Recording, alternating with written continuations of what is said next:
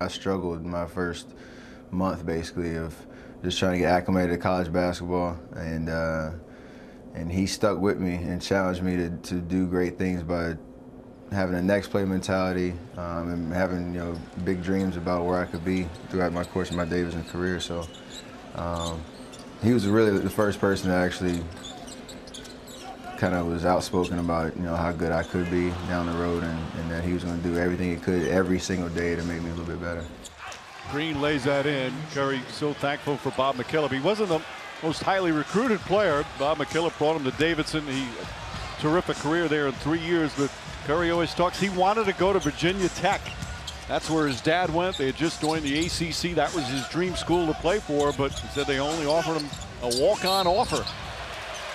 And didn't like that. Wound up going to Davidson, and it turned out to be a blessing for him. Well, Bob McKillop can coach with anyone. Terrific basketball coach.